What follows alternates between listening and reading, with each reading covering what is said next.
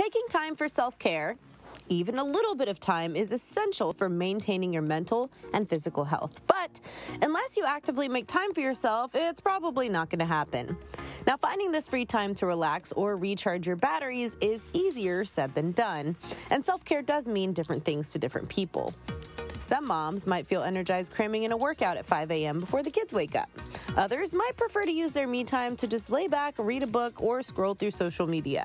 Whatever you want, that's okay, but here are a few suggestions that hopefully inspire you to make some time for yourself. Exercise. Whether it's 5 a.m. workout to start your day or simply locking yourself in the room for an hour of virtual yoga, make time to use your energy to care for your body. Starting your day by accomplishing something will set the tone for your day. Finishing off with a mental wind down is a great way to release the stress from the day.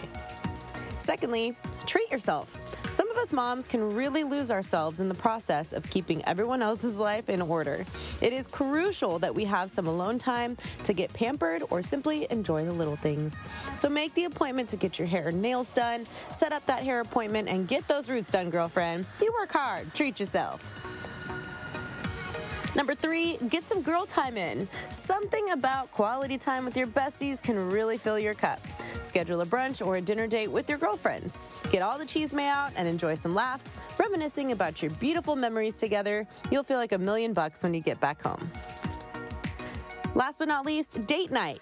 It's so important to keep dating in a marriage, especially. Plan a romantic dinner with your partner or take turns planning time with each other. This can be a walk in the park, a big elaborate vacation, anything you want. Now, I know what some of you are thinking. Must be nice. I could never. There just isn't enough time. I promise you that the resources are out there. So if you don't have a spouse or family members to keep an eye on the kids, do your research and find a reputable nanny.